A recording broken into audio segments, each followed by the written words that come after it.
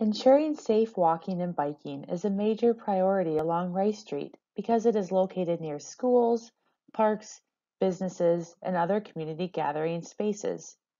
Let's take a look at how Rice Street is currently serving those walking and biking in the area.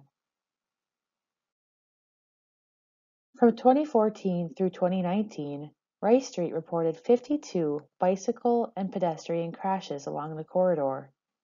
33 of those crashes involved people walking, while 19 involved people biking.